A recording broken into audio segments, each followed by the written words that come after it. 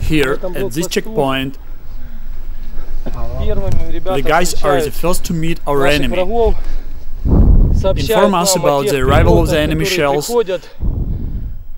from our not-so-brothers Russians, who bomb civilians, killing children, women and the elderly who are not guilty of anything.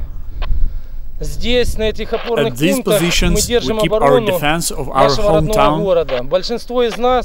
Most of us here are locals who lived, prospered, revived our town. Now, Putin has made a big mistake by invading our land. He has united us into one. And now everyone is helping the army, helping the people.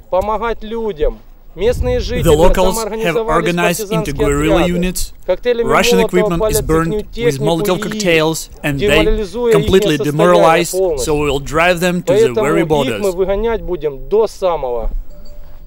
We have a lot of experienced fighters, almost 50% of us went through the previous Russian invasion, so we have an experience and that we pass it on to the new recruits.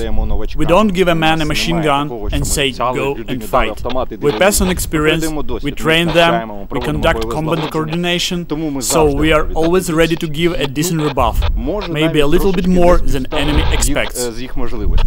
So in general, we stand, we are reliable, we are confident that we will be able to repel the enemy and restore the entire territory of Ukraine, control over the entire territory of Ukraine. That's why we are here.